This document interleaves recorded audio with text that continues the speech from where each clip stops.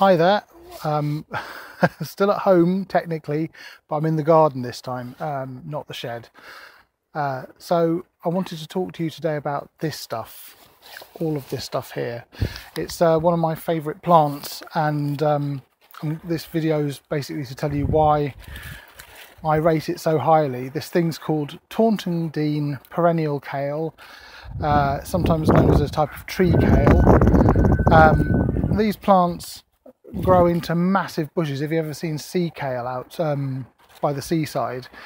If you let one of these grow naturally, it'll do exactly that. It'll turn into a kind of huge sprawling bush, and as you can see, this one has sprawled everywhere, and it's actually coming to the end of its useful life, this patch, but there's still good pickings for this year to be had. And I'll show you later on how to take cuttings, which is the way to propagate Taunton Deane.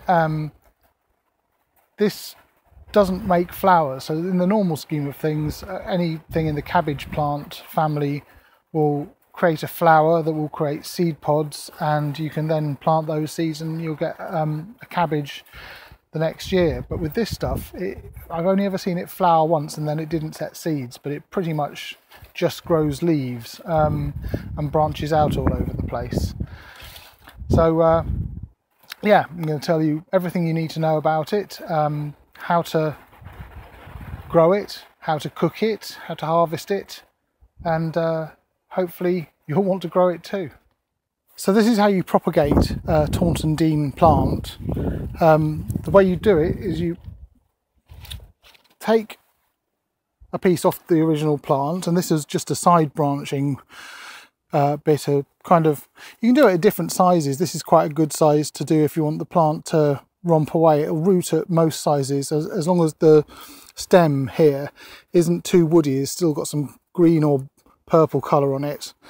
And to make the cutting, you simply do the following. You take off all of these smaller leaves, which that's a dodgy one, but these are all perfectly edible. You can add that to your harvest as well, and leave just the top few leaves on.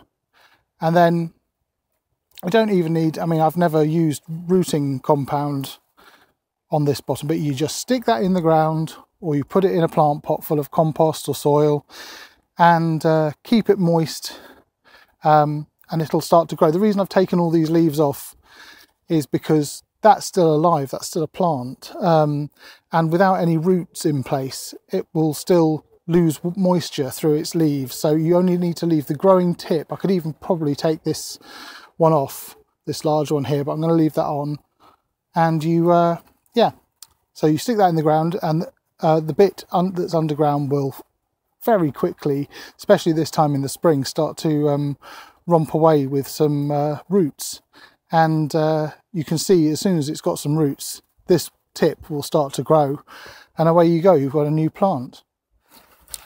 So now I've got my cutting. I'm going to try this one in the outdoor planting method. The bit that's going to go underground, you can give it a bit of a helping hand by damaging the stalk, like so, with your fingernail before you stick it in. But the main thing you have to do is just poke it as far into the ground as you can to ensure good contact, and that plant's ready to go. It will root. So we're going to go into the greenhouse now and see some cuttings I've prepared earlier. So these were taken not long ago, and they should be in the process of rooting now. So can you see there? Taunton Deane, and I've got 48 I think in those modules waiting to go, hoping to root. All my other stuff is also here. You can see there, seedlings of all types.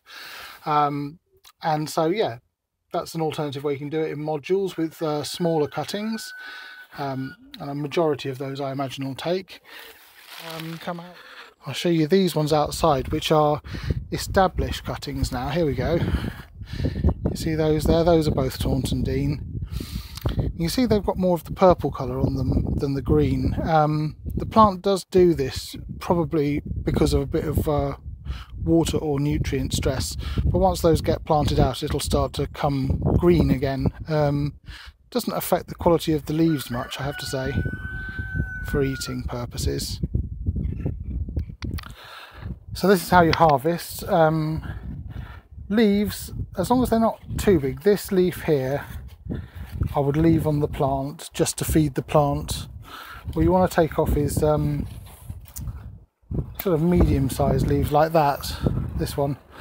And you literally go all the way around the plant and you harvest some for your dinner. Make sure not to strip one bit of the plant completely. It needs some leaves in order to photosynthesize and carry on growing. Now, these leaves at this time of year are incredibly sweet, and they're also sweeter the older the plant is, because the roots go further and get better nutrients, I think. I don't know why the reason is. Maybe it's because they've had a frost. But in the summer they can become quite peppery, which is nice as a little bit in a salad, but they can taste a bit bitter when boiled in the middle of summer. But you know, the whole point of this plant is that it's being harvested now at the end of March, when there's precious little else available. It's proper Hungry Gap stuff. And yeah,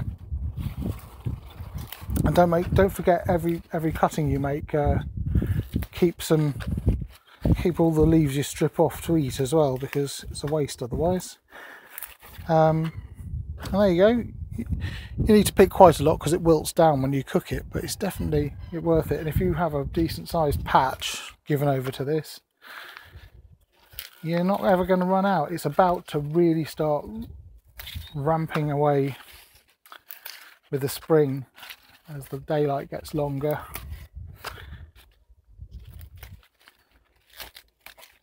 Kale for dinner. As you can see here, we've made a rudimentary attempt at protecting this. Taunton Deane is a member of the Brassica family, and as such it suffers from all the pests you can imagine. It normally outfoxes something like rabbits. They once it's got big, they can't even get around. But some form of netting to keep the majority of pigeons off is a good idea, because when this stuff gets big, it's actually strong enough for them to land on. And then they'll eat away at the growing tips, which doesn't do it much good. But if it does get damaged, it will tend to grow back from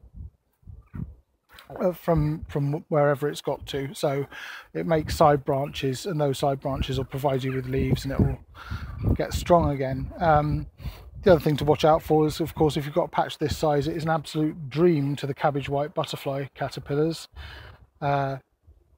Luckily, it doesn't seem to make a dent, so we just let them do it, really. Occasionally, if there's a bad infestation, we'll come and pick them off the leaves. Once upon a time, everybody would have had a plant like Taunton Deane. The name Taunton Deane comes from the place where it was discovered, in a kitchen garden. And there are other surviving varieties of tree kale, perennial kale, that have survived in different places. There's one called Ewiger Kohl in Germany, which is a more robust tasting one. I think Taunton Deane's got to be one of the finest flavours. That you just take cuttings of that as well, and it rarely goes to seed. There's one called Daubenton's kale, which is a French variety. They don't get as big. These Taunton Deane ones, you've seen the pictures of this sort of scrubby left to go wild patch, but on the allotment I've had one grow to 8 foot with a bit of support and pruning, which had to live in its own giant cage. And it's an amazing thing to see anything in the cabbage family just that big. It lasted about 7 years, and it's kind of on its last legs now. Its support blew down in the winds just earlier in the year. So before people started trying to sell you varieties every year, the seed companies, it was a boom for the seed companies in the sort of late Victorian period. They were coming up with new varieties every year and selling their new varieties, and it was a big business. and these old varieties got forgotten. But the thing is, once you've got one of these established in your garden, you have plants forever, and they last longer. So they, once it's got through its first year, you don't really have to water it, because the roots of the perennial's root system are so deep, it just goes down and finds it. Even in some of the driest summers, they survive without any watering. All I would say is that if you're going to try and keep one of these going for years, you just need to mulch the surface where you think the roots are, just around the stalk, with something nutritious like rotting manure or homemade compost from kitchen waste and things like that. Any kind of fertilizer will do, and they'll love it. They're very low maintenance plants.